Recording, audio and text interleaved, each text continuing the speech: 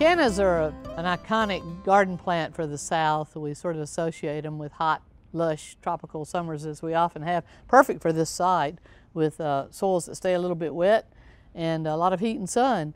But they are subject to a certain number of pests, and one is some insects that will do leaf damage. This is very typical of Japanese beetle damage, and you see the skeletonized leaves, the feeding. The other one's probably going to be leaf roller, which is very different. They feed when the leaf is curled tightly, so you'll see a circle that goes in dots all the way across the leaf.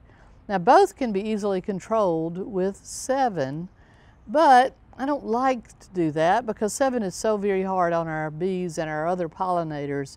You know, the thing to do, maybe if you didn't want to use those insecticides, would simply be to cut off the damaged foliage.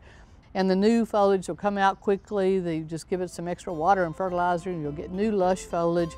So that would probably be my choice. Thanks for watching. We have other quick tips. Just subscribe below.